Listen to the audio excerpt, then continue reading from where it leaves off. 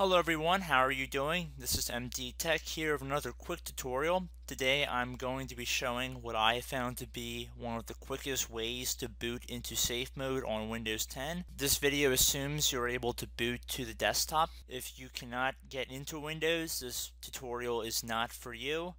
So anyway, if we head over to our start button, and then we want to left click on the power option, and then while holding down the shift key, left click on restart at the same time. So shift while left clicking on restart.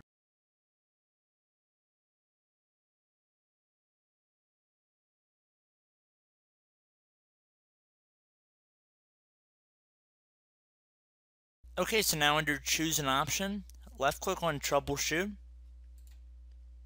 left click on advanced options, left click on startup settings,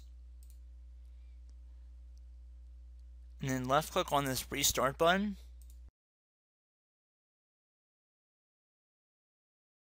So now we can boot into safe mode.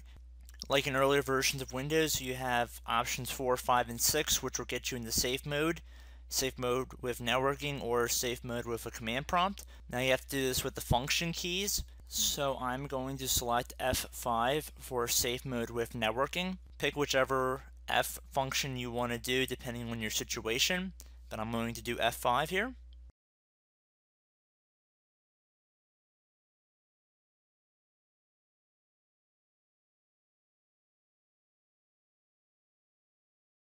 At this point we have to enter our password if you have one enabled on the computer.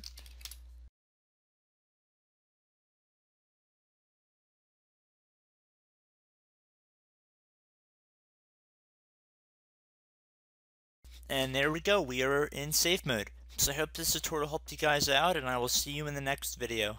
Goodbye.